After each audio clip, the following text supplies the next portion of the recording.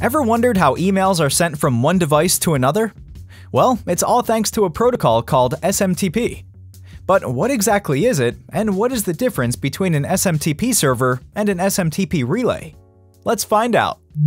Hello, and welcome to Mailtrap Videos, where we explore the world of emails. Simple Mail Transfer Protocol is an application layer protocol defining communication rules between servers and computer networks. Email communication involves many components, including the user, SMTP client, server, and mail agents. When you send an email, your email client, like Gmail for example, communicates with the SMTP server of your email provider. The SMTP server then transfers the email to the recipient's SMTP server, where their email client retrieves it. However, the email will go through an SMTP relay if the recipient's SMTP server is on a different domain.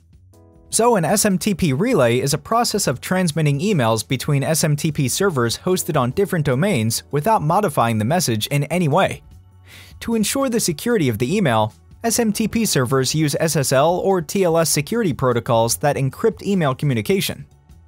And that's our brief overview of SMTP servers and the relay process. Now you know how your emails are sent. Thank you for watching this video brought to you by Mailtrap, an email delivery platform to test, send, and control your email infrastructure in one place.